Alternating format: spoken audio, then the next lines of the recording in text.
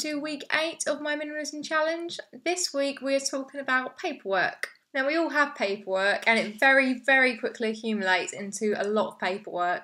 Even if you just think you're bringing in the bills and paper and the mail that you've just had delivered, it means you're still bringing more paperwork you don't need into your home. This could be anything from junk mail to bank statements. My rule with paperwork is that generally it can all go. Other than things like birth certificates and marriage licences and certificates and things like that, other than that it can all go in the bin.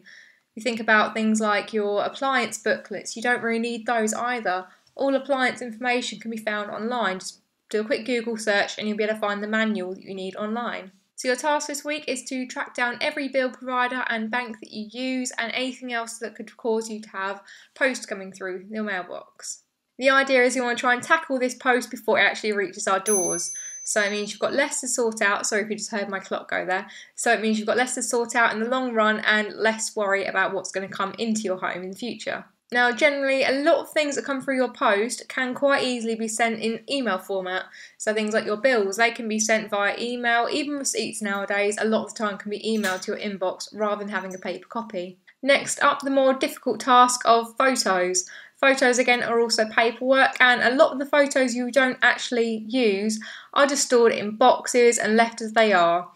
Now I want you to either put the photos you really want into an album to keep and look at, or download PhotoScan. Now this is something I did with every single photograph, new and old, that I had. PhotoScan, basically you take a photo of it with your phone and it then scans it in as a photo which you can then put on your laptop to keep or to upload to cloud or wherever you want to put it. By doing it like this as well, it means that all your old photos that were going to get damaged and were probably starting to crumple and fall apart as they were, are now going to be safe and sound in a digital format. I hope you had fun sorting through all your old memories. A lot of the paperwork you find is probably an actual memory. Again, these can just be taken a photo of to keep for the long run, or just binned as you don't really need it. Thank you very much for watching again, guys. If you enjoyed this, please give it a big like and a big thumbs up. Thank you very much for watching, and don't forget to hit subscribe if you want to tune in to next week's. Thanks very much for watching. Bye.